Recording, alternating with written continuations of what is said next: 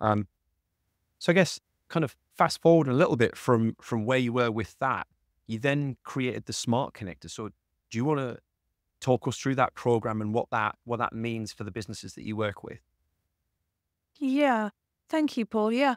So I think for me, there's nothing more important than connection. And I know that we've talked about this as well. And what does that actually mean? Well, it's really the impact that you have on other people. And that always starts with the connection that you have with yourself.